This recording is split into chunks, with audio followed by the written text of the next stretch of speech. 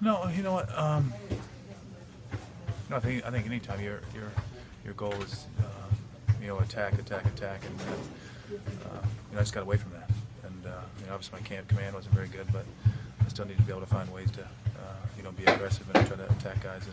And I got away from a lot of things that have made me successful to date, and go on butt kicked. Is it distracting at all to pitch to a guy like Billy Hamilton, trying not to walk him and then walk him in, or he drops on a bunt single?